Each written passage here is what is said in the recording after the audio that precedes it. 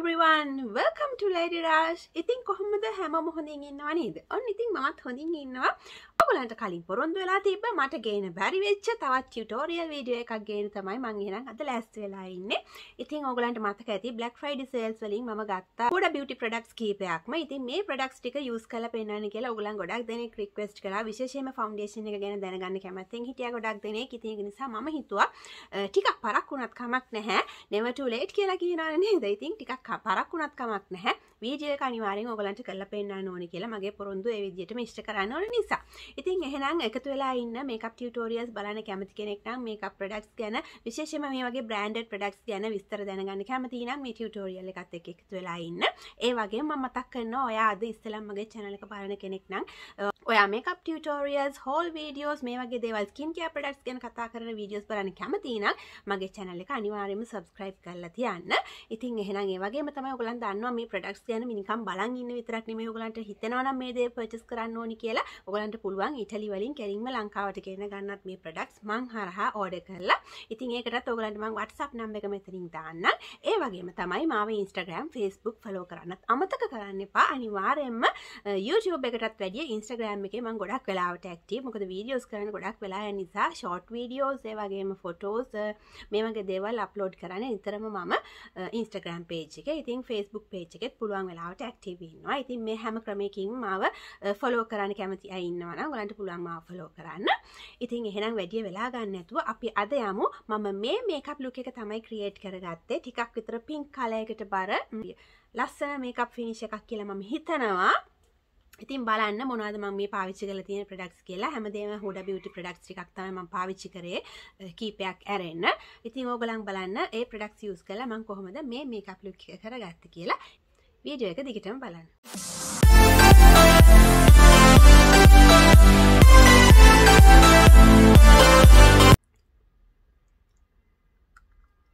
පොඩි බඩගින්නක් තියෙනවා. බිස්කට් එකක් කාලම වැඩේ පටන් ගමු.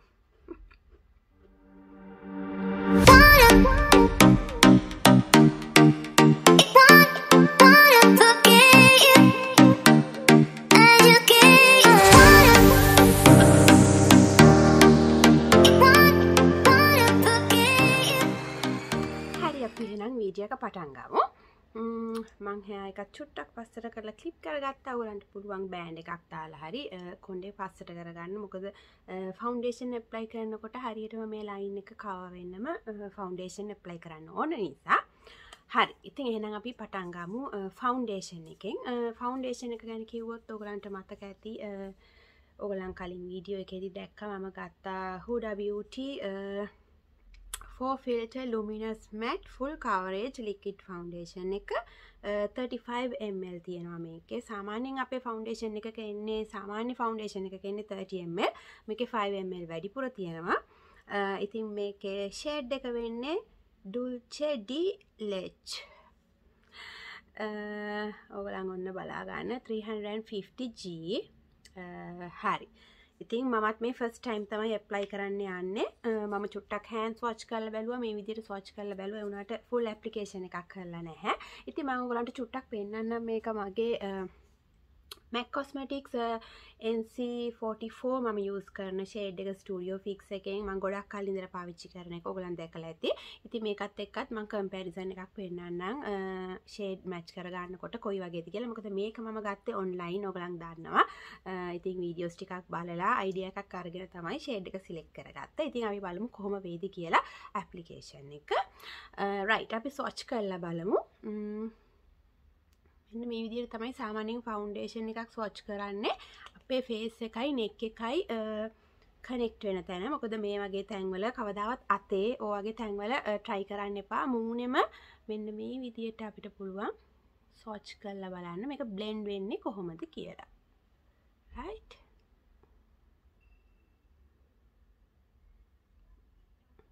මේ විදිහට අනිවාර්යෙන් blend කරලා බලන්න. නිකන් මෙහෙම apply කරලා හරියන්නේ නැහැ.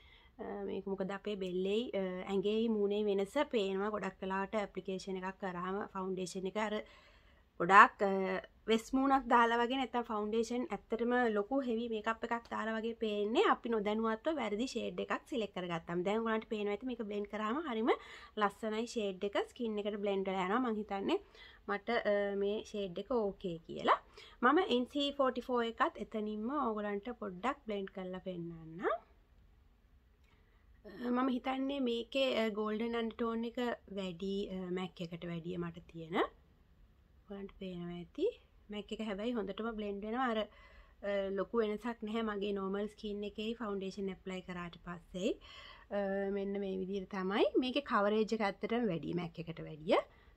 ওই විදිහට තමයි දෙකේ වෙනස. කොහොම වුණත් ෆවුන්ඩේෂන් එක මට හිතෙනවා ලස්සනයි කියලා කවරේජ් එක හොඳ වෙයි කියලා.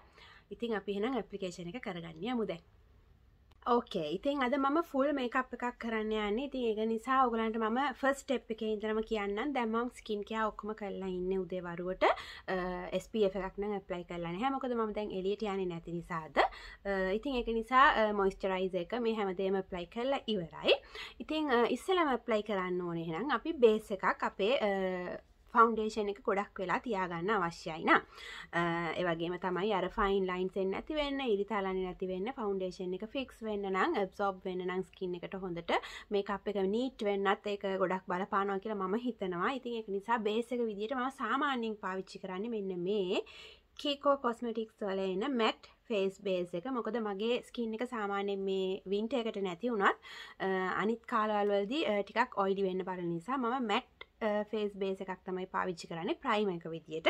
නමුත් අද මම මේක පාවිච්චි කරන්නේ නැහැ. මොකද මට Huda Beauty products ගන්නකොට මෙන්න මේ ජෙලි ප්‍රයිමර් එක මට හම්බ වුණා සාම්පල් එකක් විදියට. ඉතින් මං හිතුවා හරිම චූටි ප්‍රමාණයක් මෙතන තියෙන්නේ. ඉතින් water jelly කියලා ගොඩාක් දෙනෙක්ගේ කතා බහට ලකුණ hydrating primer එකක්. ඉතින් මේ කාලේ ස්කින් එක ටිකක් dry වෙන්නත් බලන නිසා winter season එකේ මම හිතුවා මේ hydrating primer එක අද use කරලා බලන්න කොහොමද තත්ත්වය කියලා. මෙන්න මේ වගේ චූටි capsule එකක් වගේ පොඩි ප්‍රමාණයක් තියෙන්නේ. මේක මම හිතන්නේ එකපාරකට full face application එකකට වගේ ඇති වෙයි. ඉතින් අපි මේක apply කරලා foundation එක apply කරන්න යමු.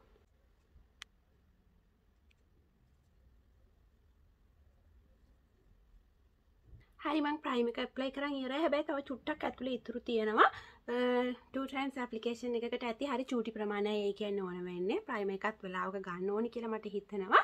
මොකද මම වෙන branded primers අතරම පාවිච්චි කරලාම නැහැ. ඉතින් pores වලට එහෙම මේක හොඳට hydrate වෙනවා වගේම pores blur කරලා පෙන්වන්නත් මම හිතන්නේ support වෙයි. ඉතින් හරි එහෙනම් අපි foundation එකට යමු. හරි foundation එක apply කරන්න කලින් මම ඔයගලන්ට මතක් කරන්නම් මම අද use කරන්න හිතාගෙන ඉන්නවා මම ගත්ත Real Techniques brushes ටිකක් ගත්තා. ඔයගලන්ට මතක ඇති set එකක් Black Friday sales වලින්. ඉතින් මම මේ pouch එකකට දාගත්තා මේක. ඉතින් මේකේ තියෙනවා powder brush එක, contour brush එකක් මේ විදියට. ඊළඟට මේකත් highlighter වගේ apply කරන්න හොඳයි. ඉතින් foundation එකට හරියන brush එකක් මෙතන නැති නිසා මගේ සුපුරුදු foundation brush එක මම Kiko number 5 foundation flat brush එක පාවිච්චි කරනවා foundation එක apply කරගන්න. අපි pigment එකම apply කරගමු. මොකද steps ටික ඔක්කොම මම අද මේ products ටික පාවිච්චි කරන ගමන්ම tutorial එකක් විදිහට products ගැන චුට්ටක් කතා කරන්න ඉන්න නිසා මොකද ගොඩක් දෙනෙක් නිතරම ප්‍රශ්න අහනවා මේ tutorials කරන්න makeup එකක් කොහොමද කරගන්නේ විශේෂයෙන්ම මේ වෙඩින් එකකට වගේ යනවා නම් ගෙදරදීම ෆවුන්ඩේෂන් එකේ ඉඳලා ඔක්කොම ටික කරගන්න පුළුවන් නම් ඇත්තට මේ දවස්වල තියෙන ආර්ථික ප්‍රශ්නත් එක්කත් ගොඩක් වටිනවා කියලා මම හිතනවා ඔයගලන්ට. මේ බලන කවරේජ් එක මම හිතන්නේ මම ගොඩක් වැඩි ප්‍රොඩක්ට් එක ගත්තා. අපි චුට්ටක් රිමූව් කරන්නමු. මම කිව්වේ ඒකයි hair එකෙත් මේ මම අද නම් hair do එකක් මුකුත් විශේෂයෙන් කරන්න නැති නිසා බෑන්ඩ් එකක් දැම්මේ නැහැ. ඔයගලන් කොහේ හරි යන්න ඉස්සෙල්ලා වගේ මේ වගේ hair එක අයන් කරලා ඒ වගේ කරලා ඉන්න වෙලාවක නම් අනිවාර්යෙන් මොකද ආයිත් කොණ්ඩේ සවුත් වෙන නිසා මේ බෑන්ඩ් එකක් දාලම ප්‍රොඩක්ට් එක ඇප්ලයි කරන්න ගන්න. මම අද ගෙදර ඉන්න නිසා මට එච්චර ලොකු ප්‍රශ්නයක් නැහැ.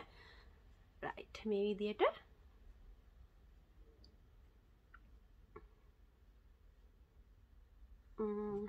හරිම හොඳයි බ්ලෙන්ඩබල්. ඔයගලන්ට පේනවා ඇති මගේ පිම්පල් මාක්ස් ටිකක් තිබ්බා. ඒ ටික එකපාරින්ම කවර් වුණා.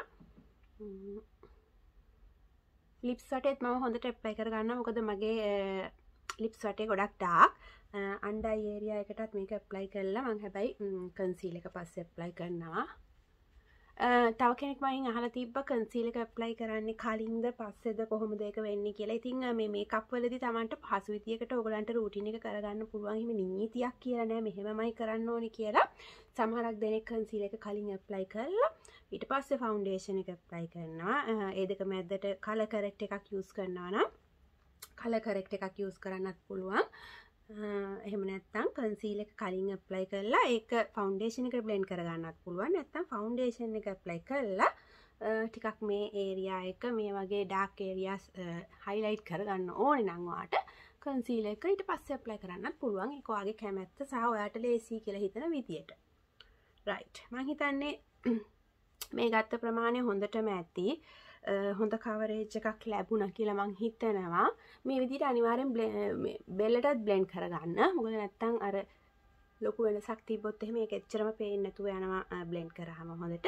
විශේෂයෙන් ඔයා කර ඇරපු සාරි ජැකට් එකක්, බ්ලවුස් එකක් නැත්තම් টොප් එකක්, ගවුමක් මොකක්ම හරි අඳිනවා නම් මේ හරියට වෙනකම්ම බලන්න පොඩ්ඩක් බ්ලෙන්ඩ් කරගන්න. මොකද නැත්තම් අර දෙකේ ස්කින් ටෝන් එකේ වෙනසක් තියෙනවා නම් ඒක ගොඩක් පේන්න ගන්නවා. එතකොට අර චුට්ටක් විතර කැතක් පේන්නේ අපිට. ඒකයි ගොඩක් දෙනෙක්ට දැක්කාම ෆොටෝස් වලට උනත් පස්සේ ටිකක් අමුතුර පේන්න පුළුවන්. මොකද ටෝන්ස් දෙකක් නිසා. රයිට්. මම හිතන්නේ කවරේජ් එක නම් හොඳටම හොඳයි. මේ ෆවුන්ඩේෂන් එකෙන් කියන්නේ අපේ ස්කින් එකට ෆිල්ටර් එකක් දැම්මා වගේ ෆොටෝස් ගන්නකොට ඒ වගේ ඉෆෙක්ට් එකක් එනවා කියන්නේ. ඉතින් ඇත්තටම ඔයගලන්ට පේනවා ඇති මගේ මූණේ තිබ්බ ගොඩාක් මාක්ස් මේකෙන් කවර් වුණා. මම කැමති මේ ප්‍රමාණයට. තව කෙනෙක්ට කැමති නම් ඔයාට පුළුවන් තව ඒරියාස් වලට ඩාර්ක් කරගන්න ඕනේ නම් මම මේ මිරර් එකකුත් නැතුව කැමරා එකෙන් බලලා මේ කරගන්නේ.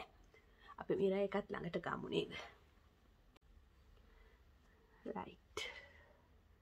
මිරර් එකෙනුත් මට ලොකු ප්‍රශ්නයක් වෙන්නේ නැහැ. අන්ඩර් අයිස් වලට නම් ඇත්තටම කන්සීලර් එක ඕන වෙනවා. මොකද ඩාර්ක් ටිකක් විතර. රයිට්. ඕකේ ෆවුන්ඩේෂන් එක එහෙනම් අපි ඇප්ලයි කරලා ඉවරයි. ඉතින් ෆස්ට් ඇප්ලිකේෂන් එක හොඳයි, ඉම්ප්‍රෙෂන් එක හොඳයි. මට හිතෙන විදිහට කවරේජ් එකත් හොඳයි. බිල්ඩබල් කරගන්න පුළුවන්. ඔයා කැමති නම් ඔයාට පුළුවන් තව ටිකක් කවරේජ් එක වැඩි කරගන්න. නමුත් මට නම් මේ කවරේජ් එක හොඳටම ඇති. මොකද වෙඩින් එකකට වගේ යන නෙමෙයි නිසා මීට වැඩිය හෙවි කවරේජ් එකක් මට අවශ්‍ය වෙන්නේ නැහැ. එහෙනම් අපි යමු අපේ ඊළඟ ස්ටෙප් එකට. හරි. බේස් එක මේ විදිහට තියලා මං හිතුවා අයි මේකප් එක කරගෙන හිටියොත් හොඳයි කියලා. මොකද ටිකක් ග්ලිටර් පාවිච්චි කරන්න තියෙන නිසා මේ හරිය ග්ලිටර් ෆෝල් අවුට් එකක් ඇති වුණොත් කන්සීලර් එකෙන් අපිට ඒක වහ ගන්නත් පුළුවන් ක්ලීන් කරලා. ඒ නිසා අපි දැන් යමු අයි මේකප් එක කරගන්න. right එහෙනම් one of the most excited moments මගේ Huda Beauty first large palette එක මම purchase කරපු Mercury retrograde. ඉතින් මම දැන් මේක තමයි use කරන්න යන්නේ. මට හිතා ගන්න බෑ ඇත්තටම කොයි වගේ eye look එකක්ද create කරන්න කියලා. නමුත් මම ටිකක් මේ දවස්වල ආපහු pink color එකට කැමතියි. ටිකක් gold color එකටත් කැමතියි. ඉතින් බලනවා base එක දාගෙන කොයි වගේ shades ටිකකට යනවද කියලා. ඔයගලන්ට පේනවද දන්නේ හරියටම palette එක හරිම ලස්සන colors ටිකක් තියෙනවා. purple shade එකක් තියෙනවා, gold shades දෙකක් තියෙනවා, matte shades තියෙනවා, මේ ලස්සන green එකක් තියෙනවා. මේක ටිකක් multi color shimmer එකක් තියෙනවා. ලස්සන pink shades ටිකක් තියෙනවා, rose gold. මේ වගේ ලස්සන colors තියෙනවා. ඉතින් eye looks නම් ගණනාවක් කරගන්න පුළුවන් මේ palette එකෙන්. bridal කරන අය නම් ගොඩක් වෙලාවට මේ palette එක දන්නවා ඇති. Huda Beauty palettes ගොඩක් දෙනෙක් use කරනවා bridal කරන අය. ඉතින් අපිට උනත් ගෙදරදී පාවිච්චි කරන්න ඔයාට කැමති නම් මේ වගේ දෙයක් purchase කරලා තියාගත්තට වැඩි වෙන්නේ නැහැ. මොකද මේකෙන් ගොඩාක් looks කරගන්න පුළුවන් නිතර පාවිච්චි කරන කෙනෙක්ට නම්. එහෙම නැත්නම් ඔයගොල්ලන් කිසි දෙයකට දුක් වෙන්න එපා. මේ වගේ price එකකට යන්න බැරි කෙනෙක්ට නම් පුළුවන් මේ වගේ මේ Kiko Milano වල එන මේ වගේ පොඩි shadow palettes තියෙනවානේ. ඉතින් ඒ වගේ එකක් වුණත් මේකෙත් හරීම daily wear කරන්න පුළුවන්. shimmer shades උත් තියෙනවා, gold මේ වගේ rose gold වගේ shades. ඉතින් මේ වගේ එකක් වුණත් ඔයගලන්ට මේ palette එක නම් මගේ කැටලොග් එකෙනුත් පර්චේස් කරන්න පුළුවන් නැත්නම් ලංකාවට ගෙන ගන්නත් පුළුවන්. කැටලොග් එකේ දැනට කීපයක් අවైలබල් වෙලා තියෙනවා. WhatsApp නම්බර් එක ඔයගොල්ලන් දන්නවනේ. මම මෙතනින් දැන් ඩිස්ප්ලේ කරලා තියන්නම්. එතකොට ඔයගොල්ලන්ට පුළුවන් මේ වගේ එකක් පර්චේස් කරගන්න. ඩේලි යූස් කරන්න. බජට් ෆ්‍රෙන්ඩ්ලි මේක. ඉතින් එහෙම නැත්නම් ඔයාට හිතනවා නම් Huda beauty brand එකෙන්ම ගන්න ඕනි කියලා මේක වුණත් ඔයගොල්ලන්ට පුළුවන් ලංකාවට ගෙන්න ගන්න. මට ඕඩර් එකක් දැම්මොත්. රයිට්. එහෙනම් අපි යමු. මං හිතුවා අද ටිකක් gold color එක pink color එක mix කරපු shades ටිකකට යන්න. ඉතින් මං හිතාගෙන ඉන්නවා මෙන්න මේකෙන් බේස් එක දාලා මේ shade එකෙන් බේස් එක දාලා මේ shades වලින් එකක් අරගෙන අයි එකේ ඉස්සරහා ටිකට ටිකක් glitter look එකක් shimmer look එකක් අරගෙන මේකෙන් අයි කෝන එක ඩාර්ක් කරගන්න. ඉතින් මං අයි shadows apply කරන්න අයි මේකප්ස් ලස්සන ඒවා කරන්න එක්ස්පර්ට් කෙනෙක් නෙමෙයි. මමත් අලුත් කෙනෙක් මේවට. නිතර කරන්න නැති නිසා ප්‍රැක්ටිස් එක අඩු වුණාම ටිකක් කරගන්න අමාරුයි. අනිත් දේ තමයි ඔයගලන්ට අනිවාර්යෙන් තියෙන්න ඕනේ ලස්සන අයි මේකප් එකක් කරගන්න brushes තියෙන්න ඕනේ. ඉතින් ඒක නිසා මම ඔයගලන්ට ටක් ගාලා පෙන්නන්නම්. මං ගාව තියෙන brushes මං සාමාන්‍යයෙන් පාවිච්චි කරන්නේ මෙන්න මේ Essence brand එකේ නේවා. affordable නිසා ඉතින් මේ වගේ blend කරන්න පුළුවන් brushes ටිකක් තියෙනවා නම් හොඳයි ඔයාට. ඉතින් මම අද හිතුවා ඒ brushes උත් එක්ක මගේ මේ තියෙන mini set එකේ ආපු brushes ටිකකුත් පාවිච්චි කරලා බලන්න. මොකද ඒකේ quality එකත් මට පොඩ්ඩක් දැනගන්න ඕනේ කොහොමද කියලා. ඉතින් බලන්න දෙයක් නෑ අනිවාර්යයෙන්ම Real Techniques කියලා කියන්නේ brushes වලට ප්‍රසිද්ධ brand එකක්. ඉතින් ඒක නිසා මම අද මේ ටික පාවිච්චි කරනවා. රයිට් එහෙනම් අපි ඉස්සරහට යමු. මම කතා කර අයි මේකප් එක කරන්න යන්නේ නැහැ. ඔයගොල්ලන් බලන් ඉන්න මම කොහොමද පාවිච්චි කරන්න කියලා. ෆයිනල් ලුක් එක අපි බලමු එහෙනම්.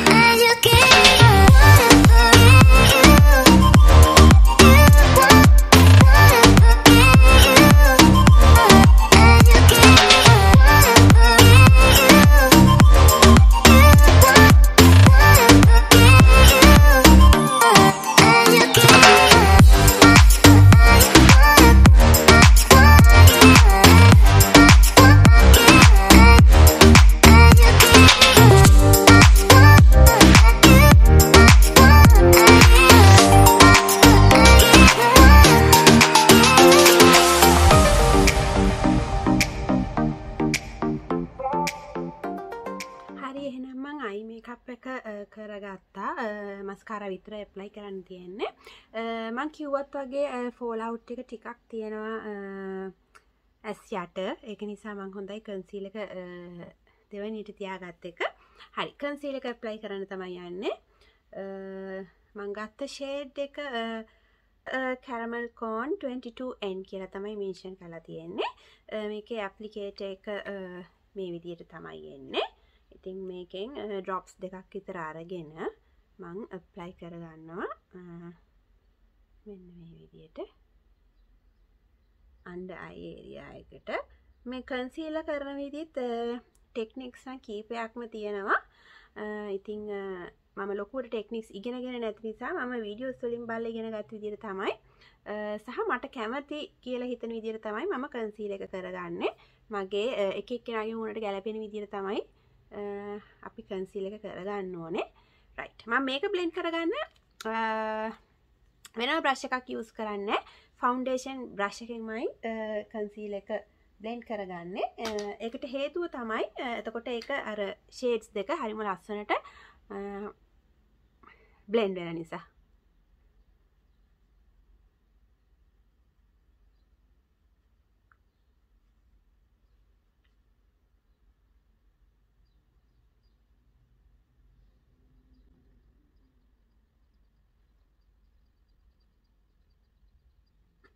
හරි මම කන්සීලර් එක ඇප්ලයි කරලා ඉවරයි. උලන්ට පේනවා ඇති මෙන්න මේ ඒරියාස් දෙකයි නහය උඩ ටිකයි කට වටේ ප්‍රදේශයයි තමයි අපි කන්සීලර් එකකින් highlight කරගන්නේ.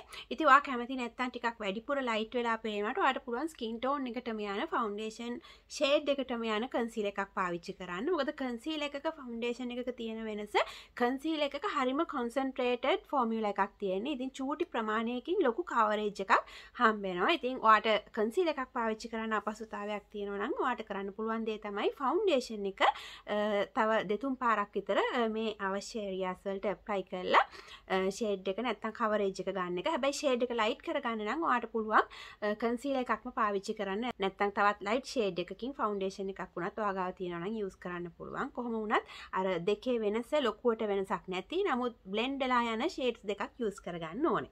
දැන් ඔයාට පේනවා ඇති skin එකේ ලොකු වෙනසක් ඇවිත් තියෙනවා මේ areas වලට. දැන් අපේ cheek area එක තමයි අපිට කරගන්න තියෙන්නේ. අපි bronzer එකකින් දැන් හදිස්සියවත් මේ shade එක මට light වැඩි නම් මට පුළුවන් bronzer එකෙන් චුට්ටක් විතර dark කරලා tone එක හදාගන්න. ඉතින් ඒ දේවල් අපි use කරනකොටම තමයි මේ products වල කොහොමද අපි ඒක අපේ skin එකට අපේ මූණට ගැලපෙන විදිහට හදාගන්නේ කියලා අපි ඉගෙන ගන්න ඕනේ. ඉතින් මමත් ඒ වගේ ඉගෙන ගනිමින් ඕගලන්ටත් මේ දේවල් කරලා පෙන්නන කෙනෙක් කියලා ඔයගලන් දන්නවනේ.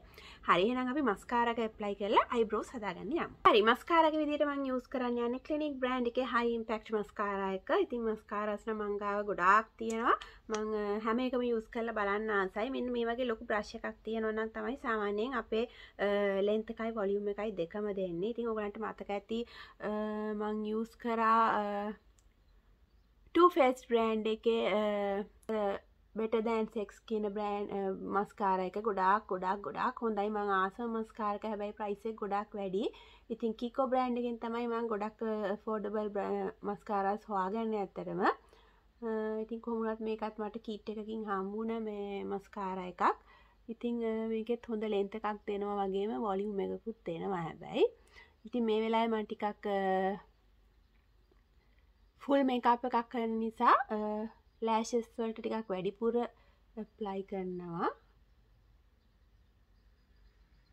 false lashes දානවා නම් ඔයගලන්ට පුළුවන් false lashes උත් apply කරන්න. ඇත්තටම හරිම ලස්සනයි false lashes දැම්මම මේ මට වැඩි පුරුදු නැහැ. හැමදාම හිතනවා try කරනවා කියලා හිතාගෙන හිටියට කෙරෙන්නෙම නැති වැඩක් තමයි. ඒක අර චුට්ටක් වෙලා යන නිසා මම lower lashes වලටත් මේ විදිහට apply කරනවා. මම eyeliner එකක් මුකුත් apply කරේ නැහැ. මට මේ දවස්වල එච්චරම ආස නැහැ eyeliner එකක් apply කරන්න. ඒක නිසා මම normal තියෙනවා water line එකට මුකුත් color එකක් දැනට apply කරන්නේ. final look එක බලලා ඕනේ කියලා හිතුනොත් සමහර විට brown shade එකක් වගේ apply කරන්න ඉඩ තියෙනවා. දැනට මට හිතෙන්නේ මෙහෙම හොඳයි කියලා. ඉතින් එහෙනම් අපි යමු eyebrows කරගන්න. ඉතින් eyebrows වලට මම Huda Beauty එකෙන් ගත්ත product එක තමයි මේ තියෙන්නේ. මේකේ නම කිව්වොත් bomb brows full and fluffy. හැබැයි මේක මම apply කරලා බැලුවා. මේකේ තියෙන්නේ මෙන්න මේ විදිහේ applicator එකක්. ඉතින් මේකේ color එක චුට්ටක් brown color එකක්. ටිකක් darkම නැහැ. black color එකක්ම නෙමෙයි. ඉතින් මේ විදිහට apply කරගන්න පුළුවන්. දැන් ගොඩක් eyebrows කොහොමත් හදන්නේ ටිකක් අර fluffy විදියට ටිකක් natural හිටින විදියට. නමුත් මම කැමති නෑ මේ විදියට finish එක මම එච්චරම කැමති නැති නිසා මම හිතුවා මේකේ තියෙන එක apply කරන්න ඉස්සෙල්ලා මම use කරනවා මෙන්න මේ වගේ powder එකක්. මේ දවස්වල මගේ Kiko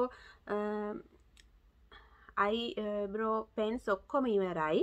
අලුතෙන් එකක් මම ළඟදී order කරාට තාම මේ ටික මට ලැබුණ නැහැ. ඒක නිසා මම මේ විදියට black color එකෙන් fill කරගන්නවා මගේ eyebrows. මේක මේ brand එක Astra කියලා Italian brand එකක්. ඒකෙත් products හොඳයි, price එකත් සාමාන්‍යයෙන් අඩුයි. ඒක නිසා මේක මම ගොඩක් කල් අරගෙන තාම පාවිච්චි කරනවා. මම daily use කරන්නේ සාමාන්‍යයෙන් Kiko pencil එකක් නැති වුණ දවසට මේක තමයි. හරිම ලස්සනට ඔයගලන්ට පේනවා ඇති feel වෙනවා හොඳට. ඉතින් මම ඉක්මනටම එහෙනම් eyebrows. හරි මම eyebrows කරගෙන ඉවරයි. ඉතින් ඔයගලන්ට පේනවා ඇති eyebrows කරපු ගාම මුණට ලොකු එලියක් එනවා. හැමදාම eyebrows දෙකම එක සමානව balance වෙන්නේ නැහැ. මොකක් හරි එක පැත්තක ප්‍රශ්නයක් වෙනවා. ඉතින් කොහොම හරි ඕකේ මේක තව හදන්න ගියොත් තව වෙලා යනවා. right eyebrows හැදුවාම ඔයගලන්ට පේනවා ඇති mascara එකත් apply කරලා eye makeup එක දැන් අපි complete කරගෙන ඉන්නේ. මම හිතනවා මේ ප්‍රමාණය හොඳයි කියලා. මොකද wings එහෙම මම add කරන්න වැඩි කැමති නෑ. මොකද එකක් මම ඒකට expert කෙනෙක් නෙමෙයි. අනිත් එක මම ආස නෑ wings දැම්මම මගේ මූණට එන ලුක් එකට. රයිට් ඊළඟට යන්නේ මම ආසම කරන දෙයට මේකප් එකක මම ආසම දේ තමයි කොන්ටූර් කරන එක සහ බ්‍රොන්ස් කරන එක. ඉතින් ඒක නිසා බ්‍රොන්ස් එක විදිහට ඔයගලන්ට මතක ඇති මම ගත්තා මෙන්න මේ ග්ලෝයිෂ් Huda Beautyම තමයි ග්ලෝයිෂ් කියන්නේ ස්කින් කෙයාර් බ්‍රෑන්ඩ් එකේ ඒගොල්ලන්ගේ. මේකේ ආපු බ්‍රොන්ස් එක මෙන්න මේ බ්‍රොන්ස් එක. මේක චුට්ටක් මට ඩාර්ක් මදි වගේ කියලාත් හිතෙනවා. ඉතින් මම කොන්ටූර් එක Huda Beauty ප්‍රොඩක්ට් එකක් නැහැ මං ගාව කොන්ටූර් කරන්න. ක්‍රීම් කොන්ටූර්ස් තියෙනවා ඒගොල්ලන්ගේ. හැබැයි මං ගාව නැහැ. මම මේක බ්‍රොන්ස් එක විදිහට පාවිච්චි කරනවා. මම දැන් කොන්ටූර් කරගන්නවා. ක්‍රීම් ප්‍රොඩක්ට් එකක් මං ගාව තියෙනවා Fenty Beauty බ්‍රෑන්ඩ් එකෙන්. ඉතින් ඒක නිසා මං දැන් ඒක ඇප්ලයි කරන්න තමයි යන්නේ. රයිට් ක්‍රීම් කොන්ටූර් එක මං ගාව තියෙන්නේ chocolate කියන shade එක number 6 cheeks out cream bronzer එක මෙන්න මේ විදියට. මම දැන් මේකෙන් මේ වගේ contour brush එකක් පාවිච්චි කරන්න පුළුවන් අපිට. නැත්නම් අපිට මේ වගේ precise apply කරන්න නම් මේ වගේ චූටි brush එකකින් පුළුවන්. මම කසා චූටි brush එකකින් apply කරනවා නැත්නම් ගොඩක් ප්‍රමාණය වැඩි වෙන්න පුළුවන් නිසා. දැන් මේ අපි කරන්නේ cream contour එකක්.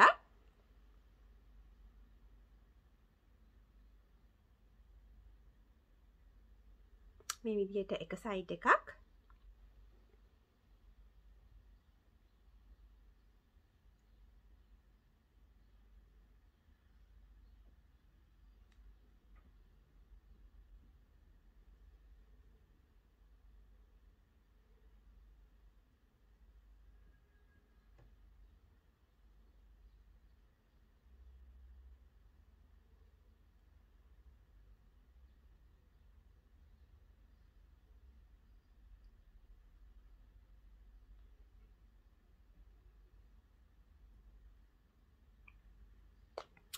right දැන් මට කොන්ටූර් කරන්න අවශ්‍ය ෂේප් එක ගන්න ඕන විදිහට මම ඇඳගෙන තියෙන්නේ.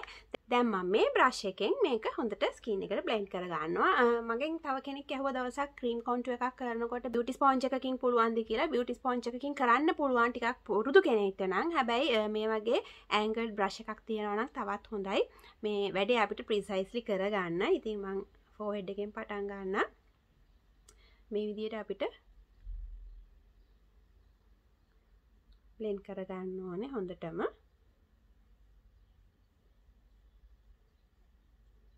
දැන් ඔයගලන්ට පේනවා ඇති අර අපේ තියෙන මූණේ තිබ්බ සුදු මැලි ගතිය අයින් වෙලා ලස්සන ෂැඩෝ එකක් ක්‍රියේට් වෙනවා. මෙන්න මේ විදිහට.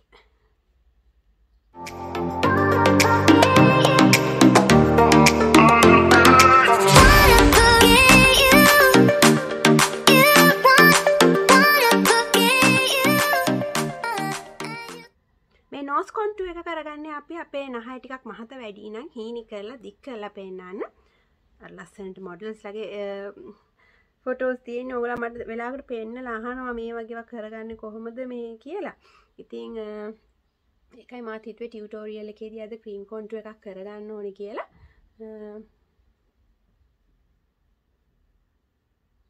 ඔයාලට පේනවා ඇති මේ ප්‍රොඩක්ට් එකේ ක්වොලිටි එක හොඳ වෙන්න ඕනේ ක්‍රීම් කොන්ටූර් එකක් කරනවා නම් අනිවාර්යයෙන්ම. මොකද මේ හොඳට ස්කින් එකට බ්ලෙන්ඩ් වුනේ නැත්තම් මාක්ස් හිටින්න පුළුවන්. හරිම නැචරල් විදියට බ්ලෙන්ඩ් වෙන්න ඕනේ අනිවාර්යයෙන්ම. නැත්තම් හරි කැතයි ස්ටේන්ස් හිටියොත් අපි ගාපු පාර පේනවා නම් ඒක හරි කැතයි. ඒ නිසා බ්ලෙන්ඩ් වෙන එක අනිවාර්යයි. හොඳ ප්‍රොඩක්ට් එකක් තෝරගන්න කියලා කියන්නේ අන්නේ ඒකයි. මේ මේකප් එකක් දානකොට නැත්තම් අපරාධය අපි වියදම් කරන සල්ලි නිකන් බඩු ගත්තොත් එකක් ස්කින් එකට හොඳත් නැහැ. විශේෂයෙන්ම ෆිනිෂ් එක ලස්සනට එන්නේ. ඉතින් අපි ලස්සන වෙන්න මේ දේවල් කරන්න කියලා කැත වෙන්න ඕනේ නැහැ නේද? ඒක නිසා හරි ප්‍රොඩක්ට් එක තෝරගන්න අමතක කරන්න එපා ඔයගොල්ලන් මේ ප්‍රොඩක්ට්ස් ගන්නකොට. right මම හිතන්නේ කොන්ටූර් එක මට අවශ්‍ය විදිහට ආවා. දැන් අපි බ්‍රොන්ස් එක ඇප්ලයි කරගන්න යමු. බ්‍රොන්ස් එක විදිහට මම ඔයගලන්ට කිව්වත් වගේ ග්ලෝයිෂ් බ්‍රොන්ස් එක පාවිච්චි කරනවා. ඒකට මම යූස් කරන්නේ මෙන්න මේ විදිහට බ්ලෂ් එකට යූස් කරන බ්‍රෂ් එකමයි. මේ විදිහට පවුඩර් ප්‍රොඩක්ට් එක මම දැන් ඒකට උඩින් ඇප්ලයි කරනවා. බ්‍රොන්ස් එක අපි මූණ වටේම ඇප්ලයි කරන්නේ කොන්ටූර් එක විතරයි. බ්‍රොන්ස් එකකින් කරන්නේ අපේ මූණට ටිකක් අර සන් කිස්ඩ් ලුක් එකක් ගේන එක. ඉතින් ඒක නිසා කොන්ටූර් එක ෆික්ස් වෙන්නත් එක්ක පවුඩර් එකකින් අපිට පුළුවන් බ්‍රොන්ස් එක කරගන්න.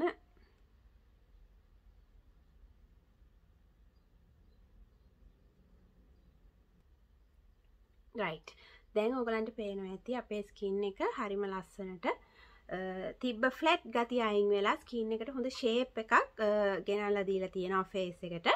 ඉතින් ඒක තමයි අපි බ්‍රොන්සර් එකකින් සහ කොන්ටුවර් එකකින් විශේෂයෙන්ම බලාපොරොත්තු වෙන්නේ.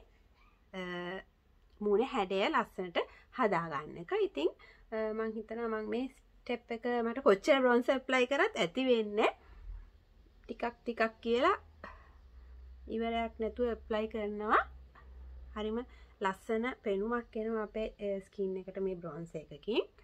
රයිට් ඔය ඇති කියලා මම හිතනවා. රයිට් ඊළඟට අපි බ්ලෂ් එක ඇප්ලයි කරමු. රයිට් බ්ලෂ් එක විදියටත් මම ග්ලෝයිෂ් බ්ලෂ් එකක් ගත්තා. ඒකේ ෂේඩ් එක berry juice number 3. ඉතින් මේක හරිම ලස්සන ප්ලම් ෂේඩ් එකක්. හරිම ලස්සනයි ඩාර්ක් මෝව් ඕ ප්ලම් ෂේඩ් එකක්. ඔයගලන්ට මතක ඇති මම කීකෝ බ්‍රෑන්ඩ් එකකිනුත් ළඟදී ගත්ත ෂේඩ් එකක් අර මැද ස්ටාර් එකක් වගේ තියෙන බ්ලෂ් එක. ඒකයි මේකයි ගොඩාක්ම සිමිලර් කියලා මට හිතෙනවා. පෑන් එකේ තියෙද්දි මේ විදියයි මම ඔයාලට පෙන්නන්නම් ඉක්මනටම ස්වොච් කරලා. මෙන්න මේ වගේ හරිම ලස්සන purple pink mix ෂේඩ් එකක්.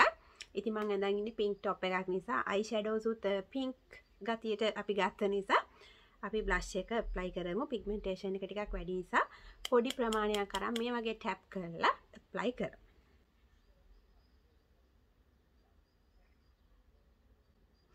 පිග්මන්ටේෂන් එක ගොඩක් වැඩි. ඒ නිසා මේ ප්‍රොඩක්ට් එක යූස් කරනවා නම් කවුරු හරි හරිම චූටි ප්‍රමාණයක් ගන්න. මට දැනටමත් වැඩි වුණා. ටැප් කරලා අරගෙන බ්ලෂ් එක අපි ඇප්ලයි කරන්නේ චීක්ස් වලට. මේ හරස් අතට නෙමෙයි. මෙන්න මේ විදිහට රවුමට ඔයාට ඕන මේ හරියට චුට්ටක් ඇප්ලයි කරගන්න පුළුවන්. මේ පැත්තට ගන්නට ආව මේ පැත්තේ වැඩි වුණා දැක්කනේ. දැන් මම මේක චුට්ටක් බ්ලෙන්ඩ් කරගන්න ඕනේ. මොකද ගොඩාක් පොප් අප් වෙලා පේනවට මම කැමති නැහැ මේ බ්ලෂ් ෂේඩ් එක. නැචරල් ෆිනිෂ් එකකට තමයි මම හැමතිස්සෙම කැමති. ෆොටෝ ෂූට් එකකට වගේ දෙයකට වගේ නෙමෙයි නම් අපි වෙඩින් එකකට වගේ නම් ප්‍රශ්නයක් නැහැ. නැත්තම් normal party එකකට නැත්තම් daily wear කරන්න නම් බ්ලෂ් එක හරියම පරිස්සමෙන් ඇප්ලයි කරගන්න. මොකද ගොඩාක් පොප් අප් වෙලා පේනකොට ටිකක් වැඩි. ඒක හරි එච්චර ලස්සනක් දෙන්නේ නැහැ මං හිතන විදියට.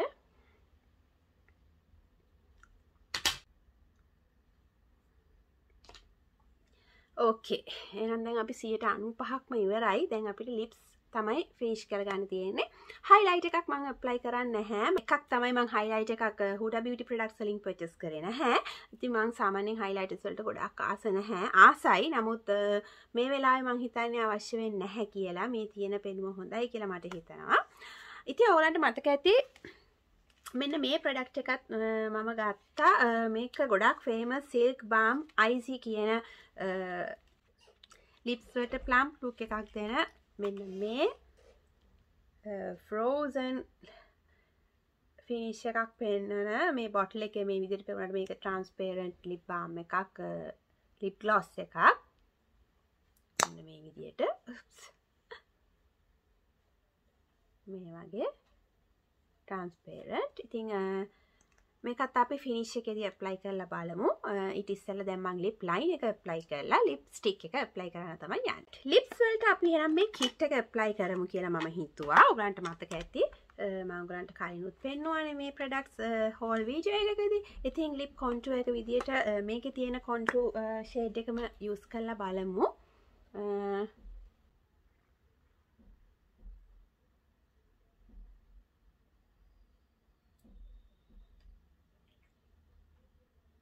හරිම ක්‍රීමි මේ ලිප් ලයින් එකත් ඇත්තටම.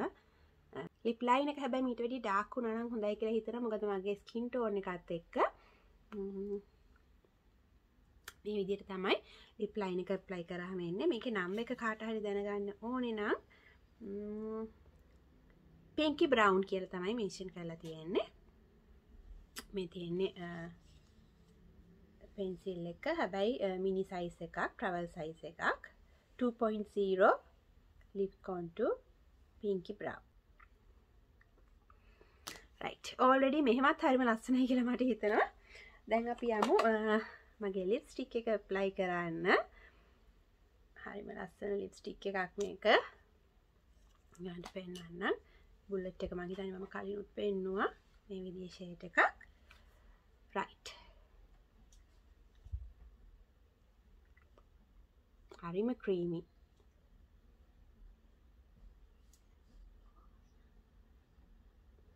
හරිම ක්‍රීමි, හරිම ලස්සනයි. ෂේඩ් එකත් මම ගොඩක් ආසයි. හැබැයි මට හිතෙනවා ටිකක් ඩාර්ක් ලිප් ලයින් එකක් ඇප්ලයි කරා නම් මීට වැඩිය මගේ ලුක් එක වෙනස් වෙයි කියලා. කොහොමුණත් අපි බලමු දැන්. අපේ ෆයිනල් ලුක් එක අඩුපාඩු තියෙනවා නම් ඔයගලන්ට පුළුවන් hair අඩු එකක් කරලා ඇඳුම් ඔක්කොම ඇඳලා ඉවරුනාට පස්සේ සාමාන්‍යයෙන් අපේ මේකප් එකේ අඩුපාඩු තියෙනවා නම් තව පේනවා. ඉතින් ඒක නිසා ටිකක් පුරුදු වෙනකන් නම් වෙලාව යයි ටිකක්. ඉතින් කොහොම වුණත් මං හිතනවා තනියම Tamanට මේකප් එකක් කරගන්න පුළුවන් නම් Tamanට අඩු වැඩි කරගෙන ප්‍රොඩක්ට්ස් යූස් කරන්න පුළුවන්. අපි සැලෝන් එකකට ගියාම එහෙම නෙමෙයි නේ. ඒගොල්ලන් දාන මේකප් එක තමයි අපිට සැටිස්ෆයිඩ් වුණත් නැතත් අන්තිමට අපි ගමන යන්නේ සමහරවිට එච්චරම හිත හොඳින් නෙමෙයි. ලස්සන මේකප් එකක් උනේ නැහැ කියලා Tamanට සැටිස්ෆයිඩ් නැත්තම්. ඉතින් අපි ගෙදරම මේ දේවල් කරගන්නකොට ඇත්තටම අපිට ෆිනිෂ් එක හරිම ලස්සනට කැමති විදියට අඩු වැඩි කරගෙන බ්ලෂ් වැඩි නම් අඩු කරගන්න පුළුවන්. අයිලයින් එක ඩාර්ක් වැඩි නම් තින් කරගන්න වෙනස් කරගන්න පුළුවන්. ඉතින් කොහොම වුණත් මට හිතෙනවා මේ ලිප් ලයින් එකත් එක්ක මේ විදිහටම තියන්න. මොකද මං හිතනවා ටිකක් මාව වෙනස් විදිහකට පේනවා මට ඇත්තටම ඩාර්ක් ලිප් ලයින් එකක් ඇප්ලයි කරොත් කොහොමද කියලා මං හිතන්නේ ඔයගලනුත් බලන්න ආස ඇති. ඇත්තටම ලොකු වෙනසක් ගේනවා. හරි. ඉස්සෙල්ලා බලමු මේ විදිහට කොහොමද ලුක් එක තියෙන්නේ කියලා.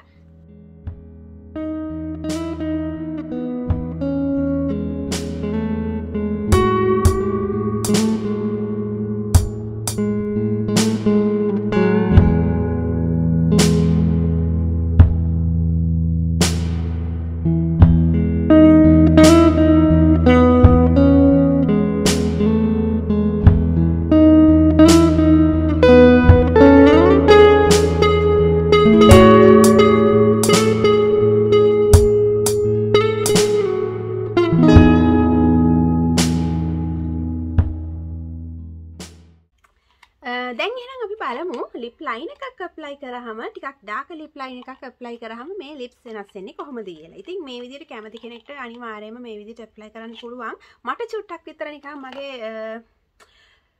වොෂ් අවුට් වෙලා වගේ මට පේනවා. මං හිතන්නේ ටිකක් මට පුරුදු ඩාර්ක් ලිප් ලයින් එකක් ඇප්ලයි කරලා ඊට පස්සේ ලයිටර් ලිප් ෂේඩ් එකක් ඇප්ලයි කරන එක. ඉතින් මම මේ වෙලාවේ මෙන්න මේ Dolce Diva කලෙක්ෂන් එකේ ආපු කීකෝ බ්‍රෑන්ඩ් එකේ Dolce Diva number 8 lip line එක apply කරන්න ඕනේ කියලා හිතුවා. අපි බලමු.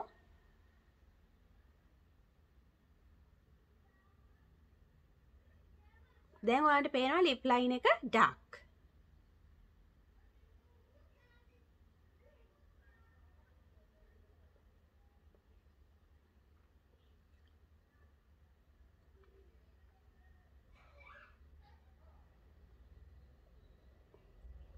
මං කිව්ව වෙනස ඇත්තටම ලිප් ලයින් එකෙන් ඇත්තටම කම්ප්ලීට්ලි චේන්ජ් වුණා කලර් එක. මොකද ලයින් එක හරියනම් අපි මුලින්ම ඇප්ලයි කරන්න ඕන. නමුත් මම ඔයගලන්ට කිව්වේ ඒකයි ටිකක් ඩාර්ක් ලිප් ලයින් එකක් ඇප්ලයි කරලා දැන් අපි ආපහු ලිප්ස්ටික් එක ඇප්ලයි කරලා බලමු මැද හරියට.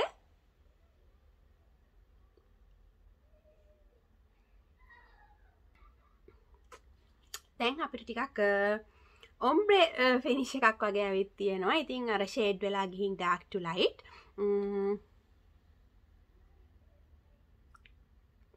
ඔයගලන්ට පුළුවන් මේ වගේ lip liners එක mix කරලා ඔයගලන්ට කැමති විදියට ඒක තමයි creativity එකත් එක්ක කරගන්න පුළුවන් දෙයක්. ඉතින් මං හිතන්නේ මම කැමති මේ විදියට.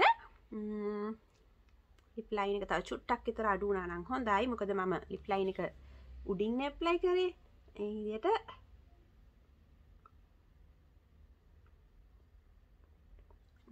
හරිම ලස්සනයි.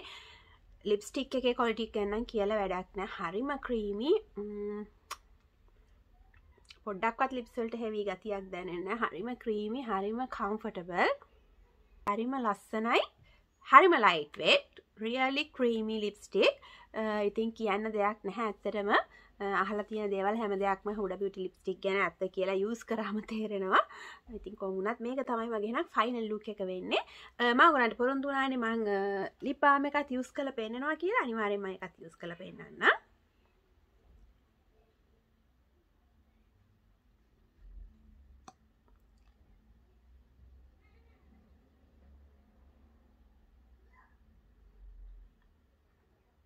ලිප් බාම් එක ඇප්ලයි කරාම හරිම ග්ලාස් ලුක් එකක් එනවා. ග්ලාස් ෆිනිෂ්ඩ් lip balm එකක් lips plump වෙලා පේනවා. ඉතින් ඒ කියපු විදිහට තියෙනවා. හරිම cool effect එකක් එන lips වලට apply කරාම. හරි ඉතින් මං හිතන්නේ අපි ඔක්කොම products apply කරලා බැලුවා. Huda Beauty මං Black Friday sales වලින් ගත්ත Black Friday sales වලින් ගත්ත products ටික. ඉතින් මට හරිම satisfied. මේ look එක හරිම ලස්සනයි. party wear එකකට ඔයාට ඕන නම් තව ටිකක් මේක glam up කරගන්න. තව ටිකක් glitter eyes වලට use කරන්න පුළුවන්. highlighter use කරන්න පුළුවන්. මං අද use කරපු නැති products වලින්. ඉතින් මේ විදිහට ඔයාට සම්පූර්ණ makeup එකක් ගෙදරින්ම කරගත්තොත් ලස්සනට එළියට යන්න පුළුවන් විශේෂ අවස්ථාවකදී. ඉතින් එහෙනම් thank you very much video එක මෙච්චරලා බලාගෙන හිටියට මම දන්නවා මේ වීඩියෝ එකේ වරුණ ගමන් තවත් මගේ Kiko products ටිකක් තියෙනවා use කරන්න Valentine's collection එකට ආපු ඒ products ටිකත් use කරන්න මේ විදියම tutorial එකකින් මම බලාපොරොත්තු වෙමින් ඉන්නවා. අපි අනිවාර්යයෙන්ම ඊළඟ වීඩියෝ එකකින් ඒ products ටික බලමු. එහෙනම් thank you so much මාව මෙච්චරලා බලාගෙන හිටියට ඔයගොල්ලන්ගේ වටිනා කාලය වැය කරලා. ඉතින් මතක ඇතුව මම ඔයගලන්ට කියන්න ඕනේ මාව Instagram Facebook follow කරන්න අමතක කරන්නත් එපා. products order කරලා ලංකාවට ගෙන්න ගන්න ඕන නම් WhatsApp number එකෙන් contact කරන්නත් අමතක කරන්න එපා. ඉතින් එහෙනම් තවත් ලස්සන වීඩියෝ එකකින් අපි ඉක්මනටම හම්බෙමු. I'll see you next time. Bye.